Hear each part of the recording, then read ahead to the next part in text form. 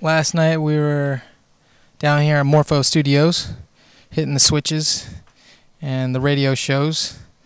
I hit a little freestyle, like one certain line, and Josh came up to me today and said he really liked that line, so I just kind of riffed on it. It inspired me to spring this from the Fibonacci today. A little different than my normal style, but here it goes.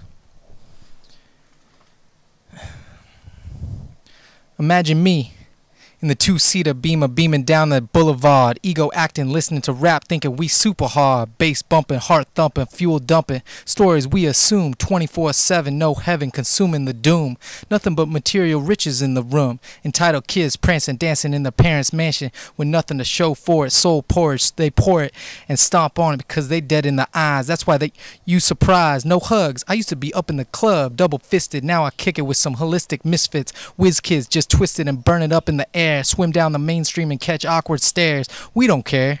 Just dance, play, and sing the rainy days away. Retreat to the backwoods if I could, because we too real for the hood. Head in the clouds, I'm flying. 9 dragons puffing on that magic. Open your mind, stretch that elastic. Plastic, I wrap it and recycle. Reuse to confuse the beast that's always hungry for a feast. For that new, just to impress who.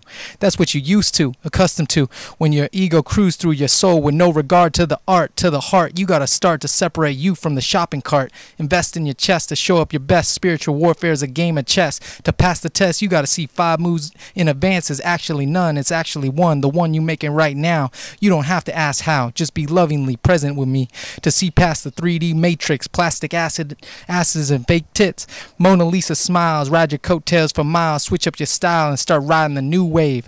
We hella wavy. Got Mother Nature to chase me. She says she wanna have my babies. So we planting the seed of the future together. 7 generations? Pfft, we talking forever. Never sever the connection. Who we elect and don't matter the selection. Just trust in the divine perfection. Yeah.